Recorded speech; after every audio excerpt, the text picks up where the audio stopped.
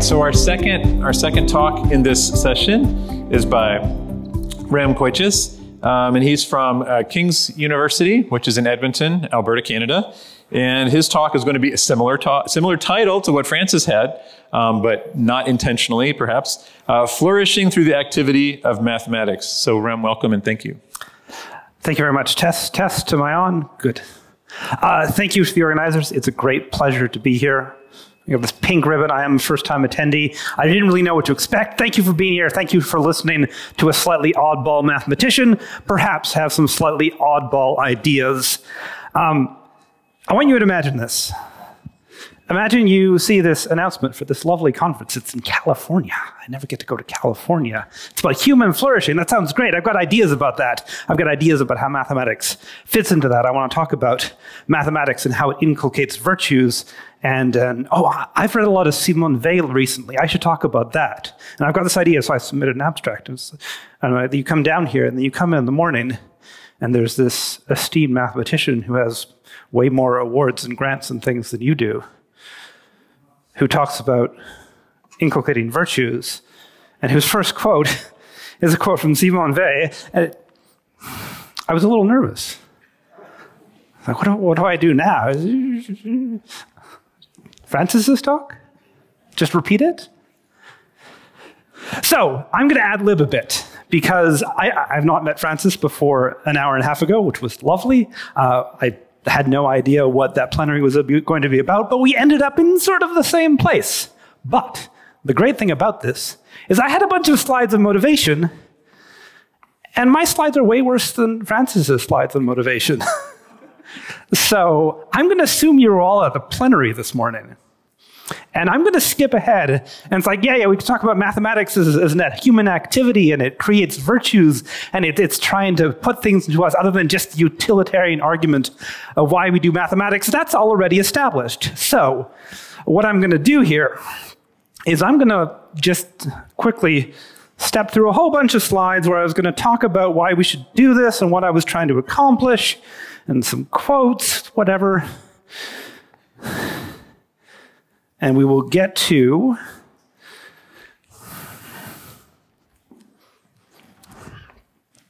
the specific things I want to talk about. So,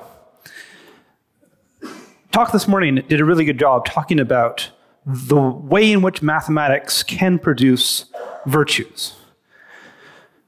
I want to talk about sort of a very specific subset of that. So the activity of mathematics, doing mathematics, as opposed to the outcome of the things you get out of it, is a part of human identity. That was where I started when I saw the theme of this conference. A human being is a thing that can, among many other things, do mathematics, and that's fantastic.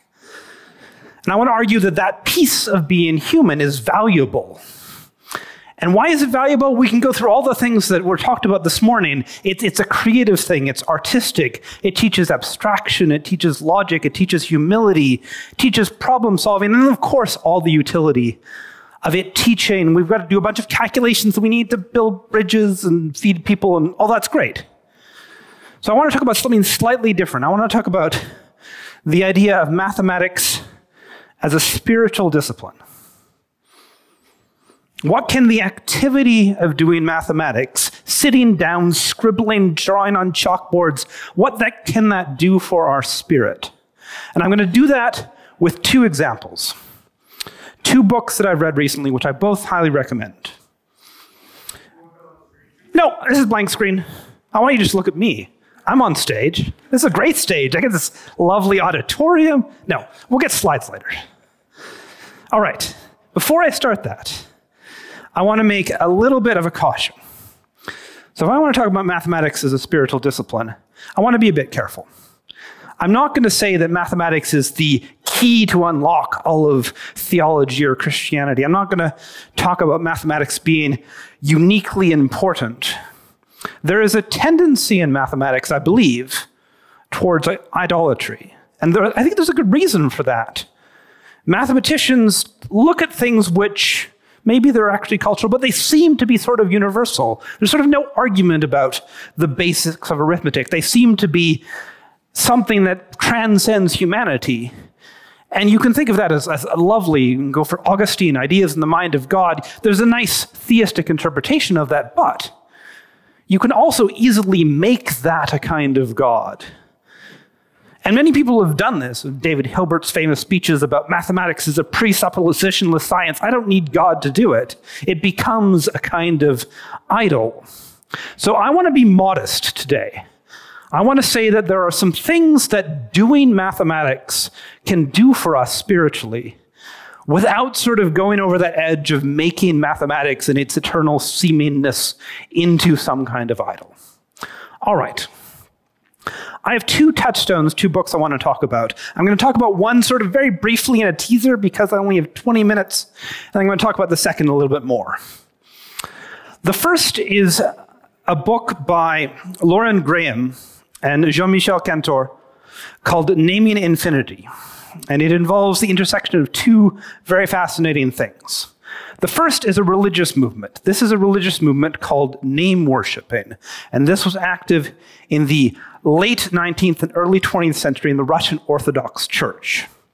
And this was a kind of mystical practice where people would recite the Jesus prayer, which has a lot of importance in Orthodox Christianity, or a portion of it in a kind of meditative trance-like way with a theology related to the importance of the name of God. And in the more extreme versions of it, the name of God really became the thing that almost called God into being. And even saying that, you can realize why a lot of people in the Orthodox Church were sort of, they thought this might have been, just a little bit heretical. But it was a movement. It was in the monasteries and it was in the churches in the Russian Orthodox Church. People would go to churches and participate in this name worshiping movement. At the time, there were two mathematicians, Dmitry Egorov and Nikolai Luzin. These are two mathematicians in Moscow, founders of the, to become very important in Soviet mathematics, Moscow School, influential, important mathematicians. In their context with the late 19th century, early 20th century mathematics involved a lot of foundational trouble. People didn't quite know where mathematics stood. This wonderful fellow named Georg Cantor had come up with all sorts of new ideas about infinity, what it is, what it means, new infinities, countable, uncountable. And people really didn't know where the bases of mathematics stood, and they were trying to figure it all out. And again, this is just a teaser, but I want to give you the sort of thesis from the book. And this is a quote. In the specific forms of mysticism represented by the Russian name worshippers, the links between mathematics and religion were carried to a new level. In the early 20th century, mathematicians were perplexed by the possibilities of new kinds of infinities. Georg Cantor suggested that these new infinities and made them seem real by assigning them different names. Where am I? I'm not in the right place. I'm pressing the back button. Why am I doing that? There we are. For some people, the very act of naming these infinities seemed to create them. And here the Russian name worshippers had their opening. They believed they made God real by worshiping his name. And the mathematicians among them thought that they made their infinities real by similarly centering on their names. And that's the idea. And again, that's just a teaser, but the point I want to make is the interfertilization of ideas. You have a mystical tradition that's talking about naming something spiritual, the name of God. It's intangible, it's hard to get at, it's abstract. We don't know how to put our hands on it, we put a name on it. And even though that was perhaps a heretical movement, you only need to look at contemporary North American evangelical hymnody to see that the name of God remains a very important thing. Blessed be the name, hallowed be thy name. The name is a thing. It's important. It has a place in our spiritual understanding. And mathematics has a thing about naming things that are hard to get at, intangibles. And again, I'm modest here. I don't want to say that mathematics is naming God. That's not where we're going. But just that the practice of doing mathematics, of finding a way to talk about intangibles, is, I think, what's being indicated in this book. And it's a lovely book, Naming Infinity. I do suggest you read it if that is interesting to you. And again, that's just a teaser. The thing I mostly want to talk about is Simone Weil. And again, here I was going to tell you who Simone Weil was. Don't have to. It's already done for me. You've heard about Bourbaki, you've heard about André Weil and the Weil conjectures. So I can sort of move straight on.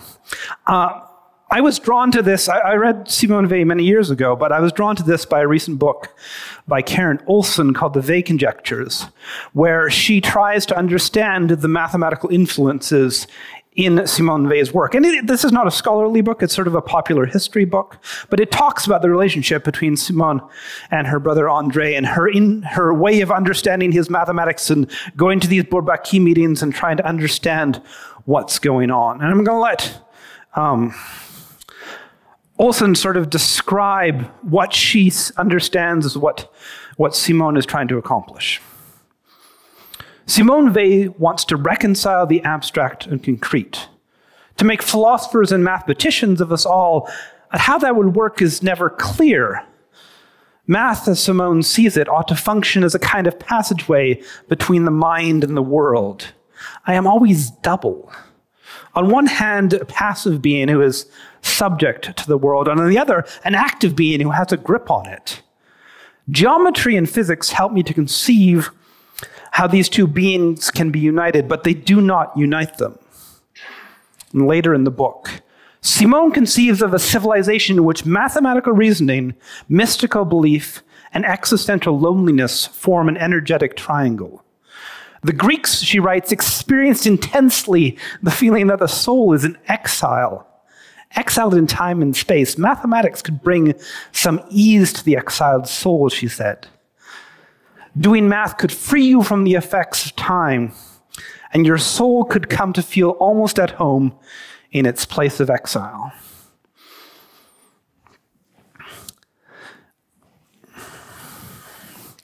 There are many ways I think you could try and connect mathematics in Simone's upbringing and her interactions with her brother and her spiritual and mystical thought. I want to focus on one. I want to focus on paradoxical thinking. Now, mathematics, particularly the mathematics of infinity, is full of paradoxes. I've got a list here, which I'm not going to go through in detail, but if you want to know what any of these paradoxes mean, do come talk to me. One of my favorite subjects is mathematical paradox. But some of these go back to the Greeks, some of these are more recent. We've got the Achilles paradoxes. You may know about some of these. I can't go here until I go halfway. I can't go there until I go halfway. I can never go anywhere. How do we deal with that? We've got the idea of infinity as a completed set. The numbers go on forever, but yet mathematicians treat that as a thing. Maybe you're not allowed. You can't count all the numbers. How can you treat the natural numbers as a completed whole? That troubled mathematicians for centuries as a paradox. The paradox of enumeration. I'm not going to go through all these again. Do come chat with me if you want to know what all of these lovely and wonderful paradoxes are. Getting into the 20th century and set theory, we've got a bunch of other paradoxes. And the point, just with this long list, is to show you this isn't just one problem. This is a perennial problem in mathematics. You want to understand the mathematics of infinity, you have to deal with paradox. And the process of learning how to do infinity in mathematics is the process of dealing with paradox. I really like how David Foster Wallace puts it in his history of infinity called Everything and More. You've almost certainly discerned the story of infinity's overall dynamic, whereby certain paradoxes give rise to conceptual advances that can handle those original paradoxes, but in turn give rise to new paradoxes, which then generate future conceptual advances, and so on. It's a kind of dialectic. It's not the same as the philosophical dialectic, but it's that kind of moment, that kind of movement. You have things in opposition that seem to contradict each other, and you find a way through. You find something transcendent. I also really like how that is described by the French philosopher Alain Badiou when he's talking about, again, the same Georg Cantor. What happened was that Cantor had the brilliant idea of treating positively the remarks of Galileo and Pascal and those of the Portuguese Jesuit school before them, in which these authors had concluded the impossibility of infinite number. As often happens, the invention consists of turning a paradox into a concept.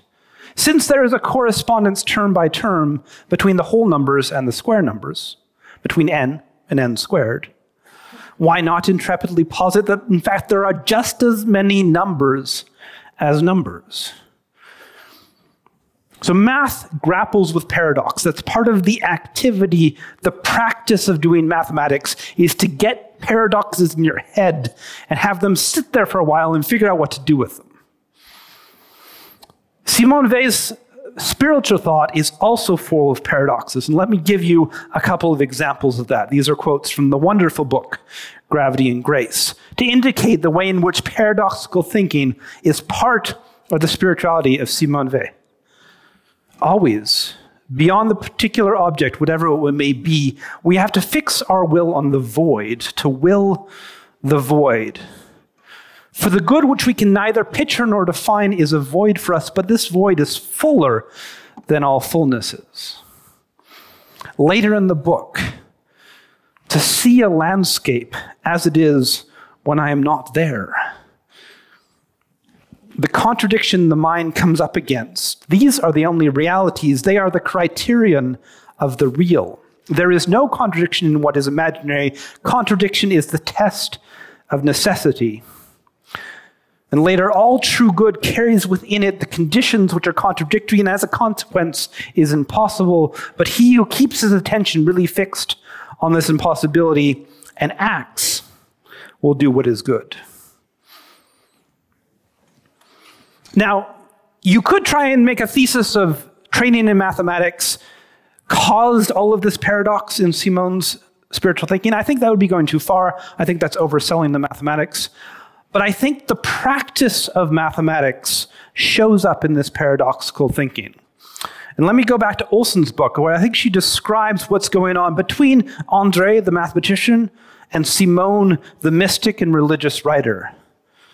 The Weil siblings both undertook to translate into language something beyond words, beyond symbols, in Simone's case, maybe beyond thought itself.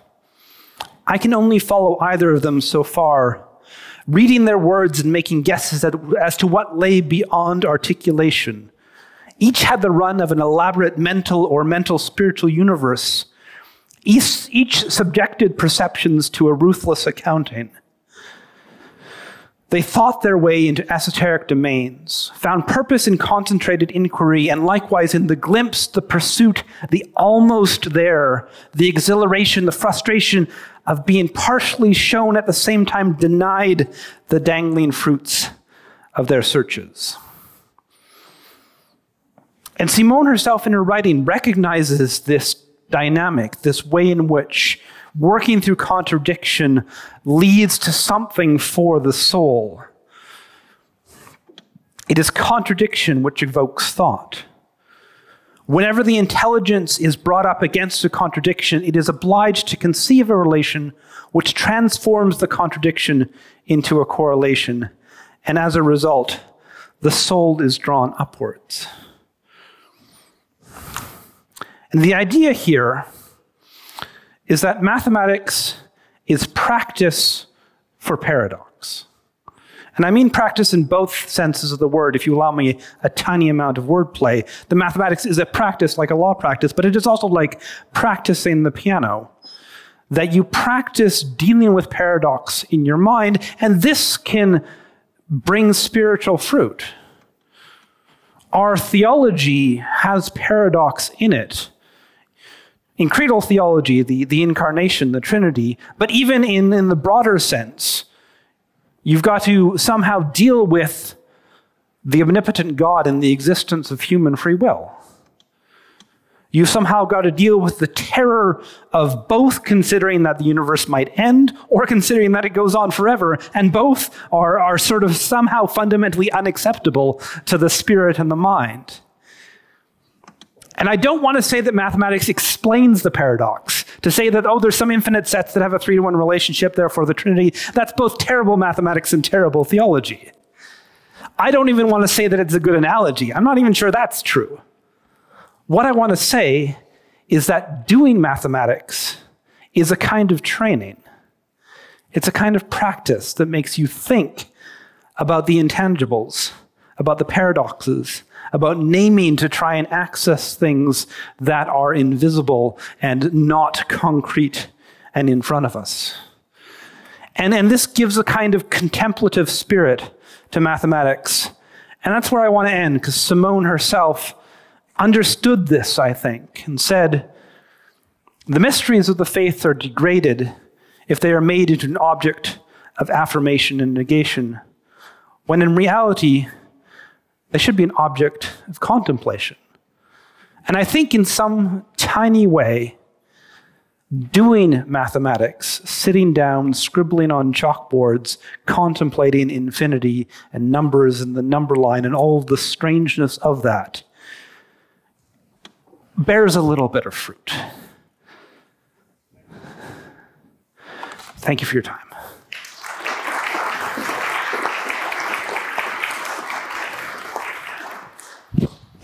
Excellent. Are there questions for Rem? My son Nate and I will run the mic as it's helpful to do so. Yes, in the back. Let me get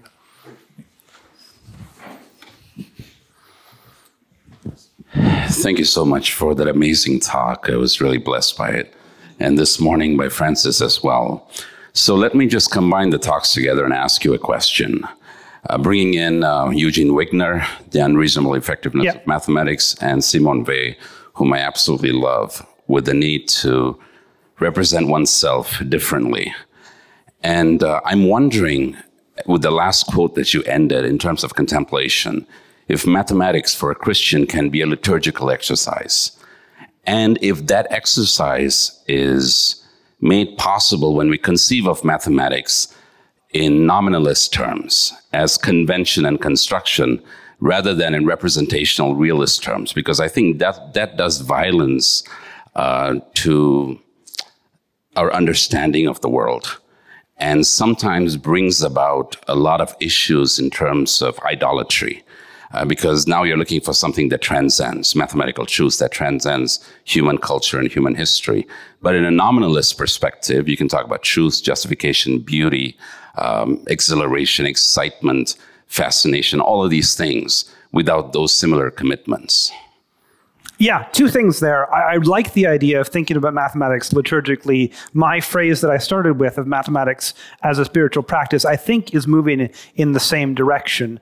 But there's something about the activity of mathematics, which is mental and internal, that is reminiscent of spiritual contemplation. And again, I think the modesty is important. I don't think you want to be really careful not to say that mathematics solves religious problems, but that it trains in contemplation, which has a similar character.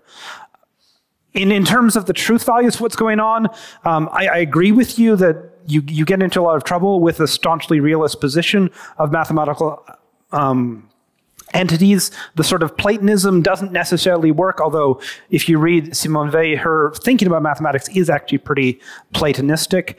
I tend to dislike the nominalist, realist duality. I think there are ways you can sort of find a place in the middle there, but I don't want to get too deeply into the problem of universals here because we don't really have time for that. But I think that's a fascinating place to talk about this, and to what extent the things that you are naming are real. Do you create them by assigning them names, or are they just sort of labeled? And I think there's some nice subtle philosophy. I forget who I was reading on this, that lets you find a way between those sort of two poles, both of which I find sort of unsatisfying at a deep level.